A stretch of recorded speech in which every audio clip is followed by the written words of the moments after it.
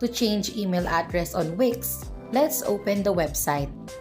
First, click your profile on the upper right corner of your screen and click Account Settings.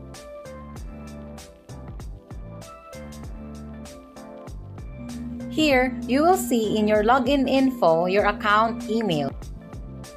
Just click this pencil-like button, then enter your account password. After doing that, just enter the email address that you want to use, then confirm your new email and click Next.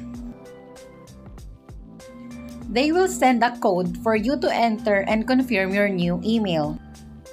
Just enter that, click Submit, and that's it.